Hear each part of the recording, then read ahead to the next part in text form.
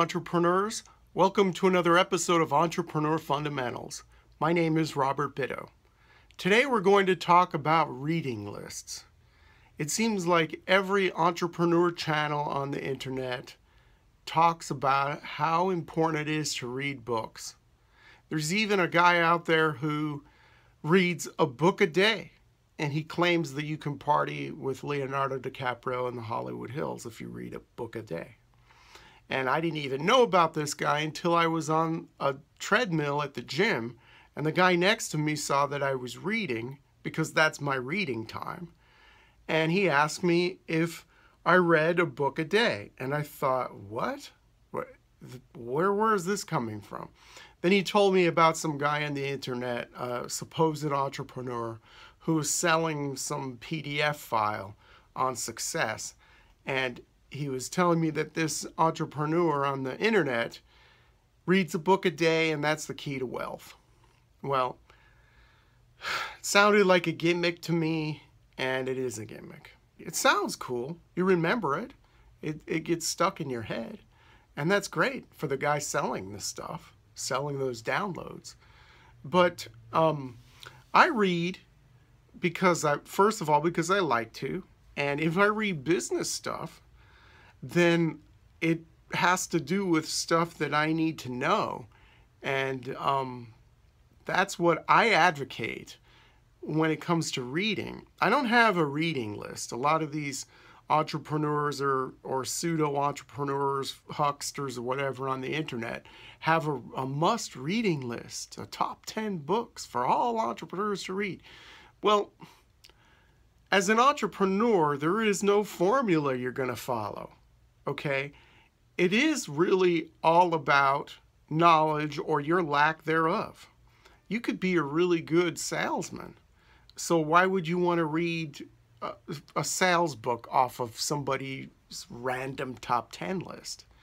What you have to do is find the deficiencies in your own knowledge, in your own skills, and work on those.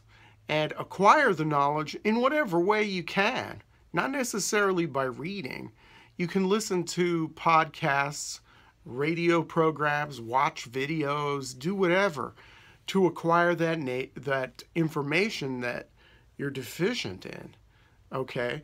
Or, you know, like in my case, I sometimes read inspirational business writings because a lot of times it's really hard to keep yourself motivated. So if you see me reading a business book, it's usually going to have to do with motivation.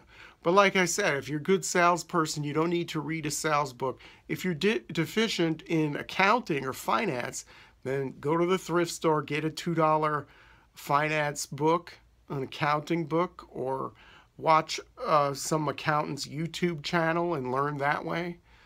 If you don't know how to market, then, you know, go for the knowledge. Don't go for, you know, the gimmick of a book a day. Just assess what you need, what you're lacking, and then go for it.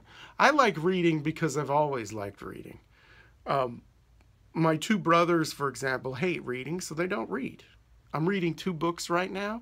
One is called The Magic of Thinking Big, and that actually was a recommendation from another small business person.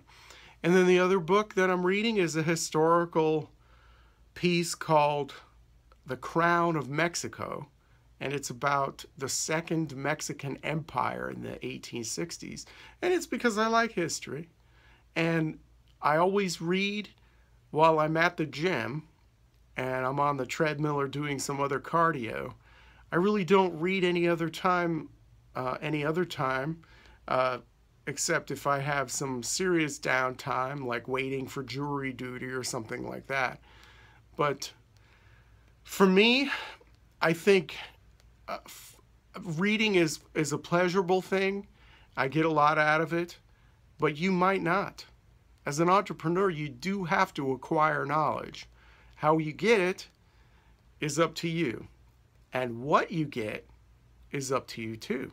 So assess your deficiencies and then seek out the knowledge from a mentor, from video, from podcasts, whatever. It doesn't have to be books. Books are cool, but they're not for everybody. That's all I have to say on this subject. Remember to work hard, and may all of your entrepreneurial dreams come true.